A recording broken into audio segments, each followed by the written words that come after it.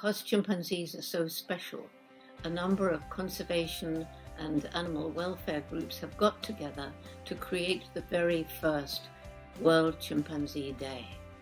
This will be on July the 14th, 2018.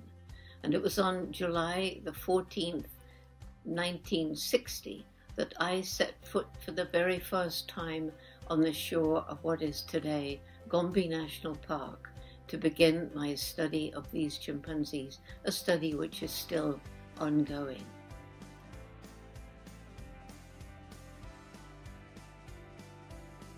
I think most of you know that I've spent a great deal of my life learning about and learning from our closest living relatives, the chimpanzees. In fact, I'm still learning about them.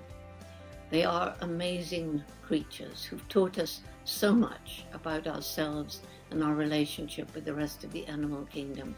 And they're facing dire threats right across Africa as forests are destroyed, human populations are growing, cattle are moving into the forest, foreign logging and mining companies are destroying the environment.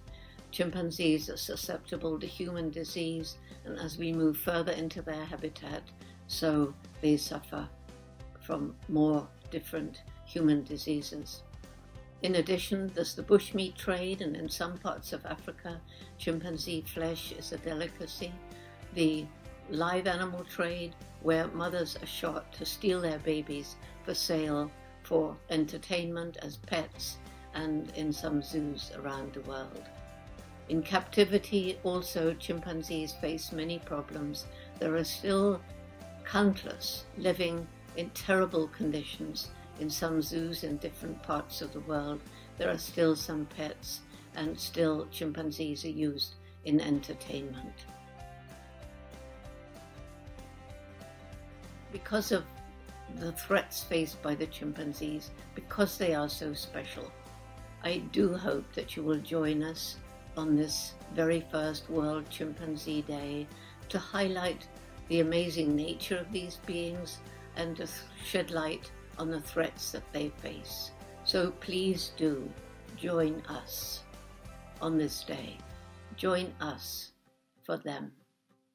And in chimpanzee speak, I would say,